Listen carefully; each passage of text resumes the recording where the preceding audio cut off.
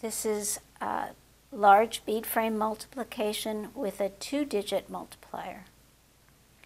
And the problem we'll be working is 8,437 taken 34 times.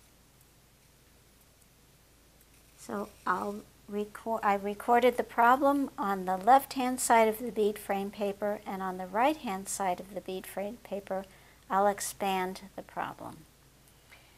This is a 2-digit multiplier, so I'll need to multiply by both the units place digit and the tens place digit.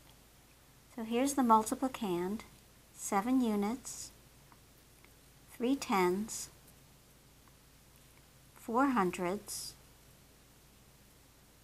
8 thousands. And when I do the work, I will take each of those parts of the multiplicand and multiply it by 4, the units place of the multiplier. Then I need to take 7 units, 3 tens, 4 hundreds, and 8 thousands, and multiply them by the tens place of the multiplier, which is 30. Before I begin the multiplication, I want to look at this part of the problem. And when I take 7 30 times, that's going to be a lot of work. It would be a lot easier if I just took 70 3 times. So I'm going to move the units place over. So 7 taken 10 times is 70. 30 taken 10 times is 300. So here's 30 taken 10 times is 300. 400 taken 10 times becomes 4,000. And 8,000 taken 10 times becomes 80,000. So I've rewritten this problem, multiplied everything by 10, and now all I'll have to do is multiply everything by 3. Now I can begin the work with the bead frame. So I'll start with multiplying everything by the units place of the multiplier, which is 4. 7 taken 4 times is 28. 28 is 8 units, 2 tens, 28.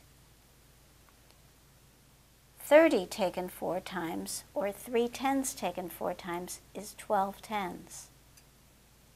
2 tens, 100. 400 taken 4 times is 16 hundreds. 1,000, 1, 2, 3, 4, 5, 600. 8,000 taken 4 times, 8 times 4 is 32. 32 thousands. 30 thousands, 2 thousands. So I've multiplied everything by the units place. Now I can move to multiplying everything by the tens place. But I've simplified the work, so I just have to multiply by 3. 7 tens taken 3 times is 21 tens. Right?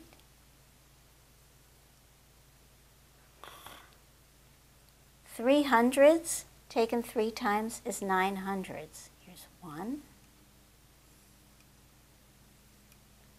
2, 3, 4, 5, 6, 7, 8, 9 hundreds.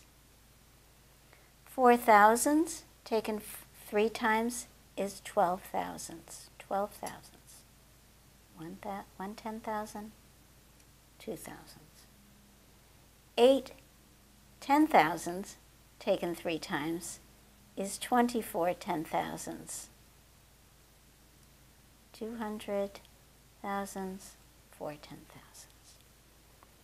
So I've completed the multiplication, and now I can read my answer, and I always read from the lowest bead bars up.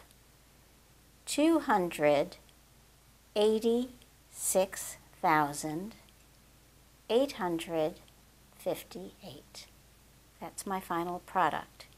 And when I record it on the paper, I'll record starting with the units place so I can be sure everything is in its place.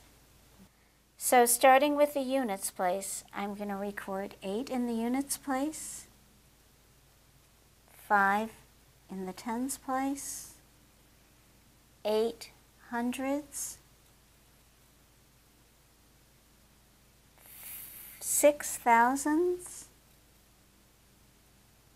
8 10,000s, 2 100,000s. And I'll put in the comma to make it easier to read the answer on the paper. 286,858. 286,858.